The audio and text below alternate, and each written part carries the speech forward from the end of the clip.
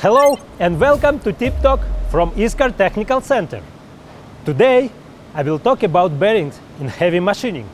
Bearings are necessary for almost any mechanical system and many other machine elements.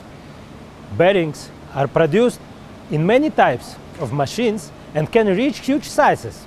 For example, bearings for train components or power stations can reach a size of up to 3 meters diameter.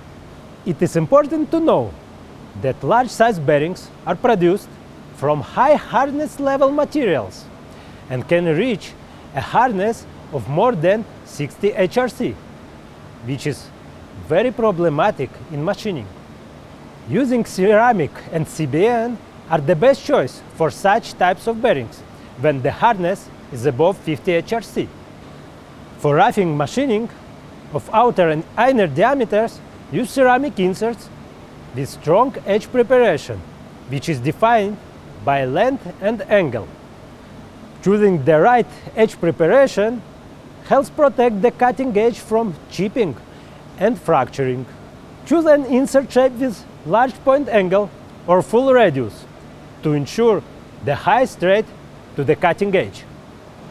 In case of interrupted cut, use inserts with a combination of big honing and strong edge preparation to prevent insert chipping.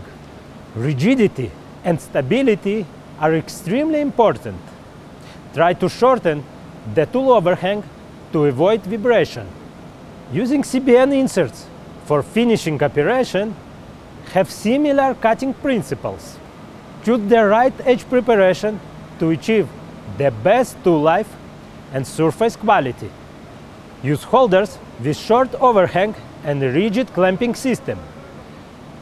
In case of interrupted cut, use CBN inserts with large brazing surface, which empower the straight of the cutting edge.